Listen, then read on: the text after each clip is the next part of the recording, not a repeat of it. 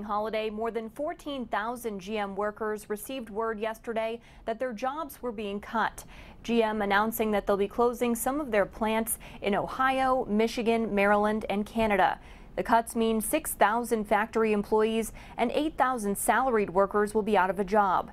Amid slumping sedan sales, the automaker says it is shifting focus to trucks and SUVs, as well as an interest in producing autonomous vehicles. GM is cutting nearly 15% of its North American workforce, the largest layoff since the 2008 financial crisis, when GM was bailed out by taxpayers. While the economy is strong, steel tariffs imposed by the Trump administration have cost the company $1 billion. Now, President Trump says his administration is exerting, quote, a lot of pressure on the automaker.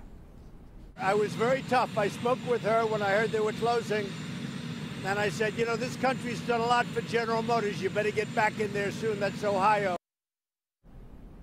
And Congressman Cicilline weighing in on the situation on Twitter, writing, quote, GM got a huge tax cut thanks to real Donald Trump.